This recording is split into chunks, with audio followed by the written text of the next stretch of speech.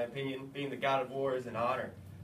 I feel like I was meant for warfare. Hearing the agony and pain of those individuals at the end of my fearsome blade gives me self-confidence to go after more action. That is quite disturbing. All right, how does it feel to be the goddess of war? Strategy, Athena. It is difficult sometimes, but it's very great. I love it when I get to outsmart people. And how does it feel to be the goddess of wisdom? I love it. I get to show off my smarts to all the idiots in this world. Oh, okay. Is the heat on between you and Hephaestus, Ares? If you're asking if we're still aggravated with each other, then yes, we are. I mean, I'm not unhappy about the event because if it weren't for the incident, you wouldn't have ever existed, Eros. However, that's my opinion, not Hephaestus's. I cannot really speak for the man, though. But if he's still unhappy with me, I'm truly sorry if I hurt the little whiner in any way. That's great, Father. You tell him. Thought of any new war strategies, Athena? No, not yet, but I am working on it. So, you are both god and goddess of war. Do you have much in common? Hell no!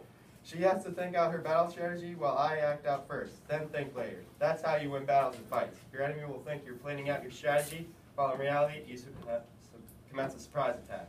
No, not really. I am much better than Ares. After all, I am the goddess of wisdom. And what are your opinions of love? I'm the god of war, not the god of love. That's Aphrodite's job, not mine. However, I can't fall in love, but I can't let it control my life. I'm the kind of guy who'd rather be killing on the battlefield, feeling the power and glory. I think love is ridiculous. Who needs love when you can be like me? Selfish. How were you born, Ares? Well, as you may know, my father is Zeus, while my mother is Hera, both of which were one of the 8 original children of the mighty Titan Kronos. You see, my mother was rather jealous of my father, who was able to conceive a child, Danaus, by putting the child into his thigh after the mother died. Still, my mother took a magical herb that allowed her to have a child immaculately, and this child was me. And you, Athena? Well, my father Zeus married my mother Metis. When mother became pregnant, father was warned by Earth that a son born to Metis would overthrow him. Father then swallowed mother. I was then born out of father's forehead. That's great.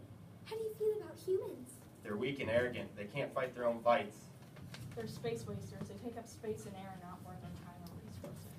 And what about that lovely Aphrodite? She's hot and spicy. Oh my God, that's gross. How do you feel about the words under God and the Pledge of Allegiance? I think it should be under gods.